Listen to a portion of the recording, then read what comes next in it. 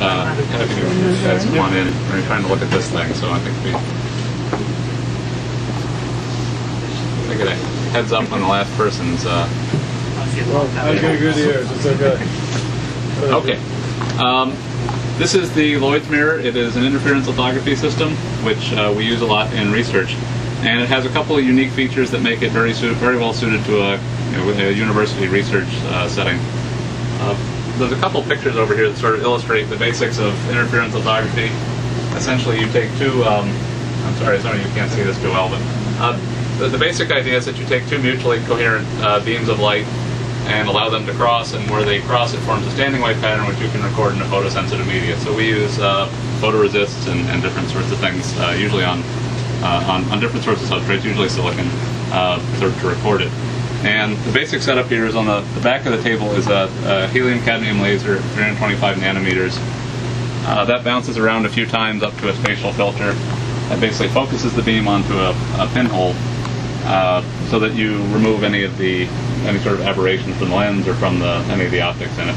So what you end up having down here are very nice high-quality spherical waves. A lot of interference lithography systems use two spatial filters and split the beam before they get to the spatial filters. In this one, the second spatial filter is basically a mirror image of the first. So we use this mirror to form essentially an image of the second one. Samples are mounted to a vacuum chuck here. The mirror is closed, and then you're ready to go. So this ends up being a very easy system to use. I can train people to use it in a couple hours. So for the most part, students do their own lithography on this. And there's about a dozen or so people who use it on a regular basis. And it's, because we're using 325 nanometer light, the smallest pitch we can get to is half the wavelength, so we can get down to about 165 nanometers. And it's very easy to adjust this system, adjust the period that you write just by rotating the exposure stage. That's something that's really nice because we have so many different people who want to do so many different things. That's really the only way that you can have that sort of a setup. A conventional IL system, it takes a day or so to realign the optics if you want to change period. So this is a very nice setup from that point of view. And there are a few pictures over here showing results from this. Gratings down to 165 nanometers. If we do a double exposure, we can write grids of holes or posts depending on whether you're using a positive or a negative resist. And we can have different periods in the two directions for a grid. They don't have to be at a 90-degree angle, so you can make hexagonal patterns and other sorts of things. So, yeah. Do you blaze things? No. This is it does a lot of nice work. The throughput isn't really high, but we can get what we need out of it. And I'm hesitant to, but why don't I show you this other tool that we have in here.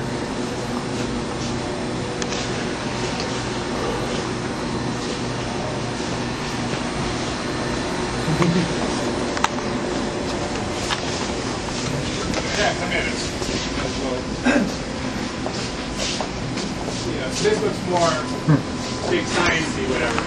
And this is a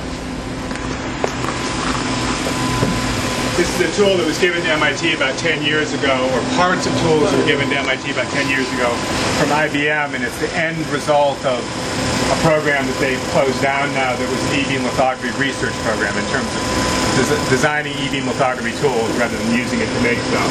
So we took a lot of different parts they gave us and put together and made this one tool. And this works at 50 keV and has a lanthanum hexaboride source, so its beam diameter is more like 15 nanometers, but because the higher acceleration voltage, you can get similarly sized small features. Maybe I'm going to get down to like 25 nanometers for the 15, and maybe 50 or 60 nanometer pitch. But this has the advantage that I like to talk about, that I'm the service contract for it, so we have very low carrying costs. And it's this old thing, and we've got all the software, and I've got drawers and drawers full of transistors and stuff to fix it, instead of paying tens and tens of thousands of dollars to keep that thing going all the time. But because it's this kind of a tool, only I run it, and I run it as jobs for people, inside user or outside users. So we have two different tools, and we can get some more stuff. It also does much bigger field, so it has a little bit higher throughput in some aspects, some kind of things. What kind of things get processed through? Oh, a huge variety of things. Everything from people doing basic sort of physics research on nanowires, very long coherence link structures, like rock mats, things like that. Big years later. So it's nice that I can get like almost a half millimeter field on this, so you have less field stitching on that tool where you can get maybe 200 micron fields. Stitching on both tools is similar. As Hank would tell you later, maybe we have a scheme of called spatial phase lock e-beam lithography, where we put a fiducial grid down in the substrate and try to get much better pattern placement than you can in those tools because of drift in the beam, thermal drift, and long-term drift.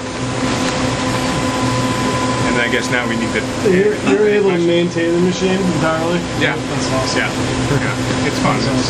I've been doing it for 10 years, and I do rely on some old IBM people occasionally for phone consultation. But yeah. And big drawers full of old. Right. And there's a lot of 70s era stuff in here. How big is the chamber? 2-inch diameter? No. In that tool over there, I can put a 6-inch waveframe, but right over like 5 inches. This I can put an 8-inch waveframe, but I can only write over 4 inches on it.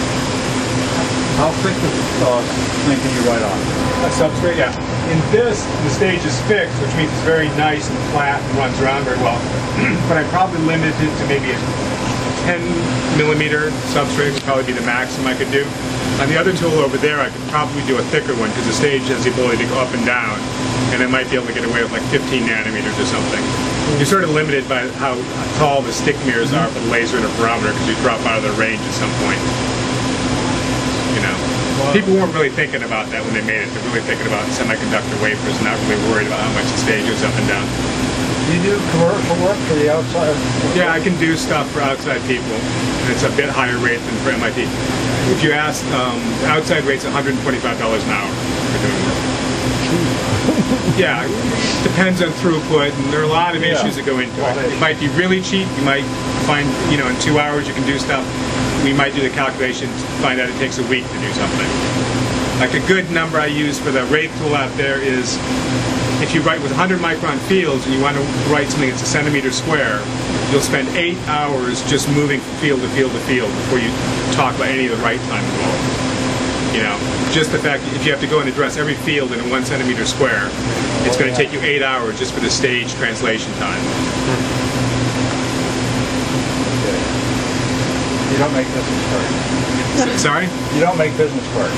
Yeah, exactly, right. Economically. Right. Sorry. There are other tools, e-beam lithography tools that are designed for high throughput, so much bigger field, much faster stage translation. Take you upstairs.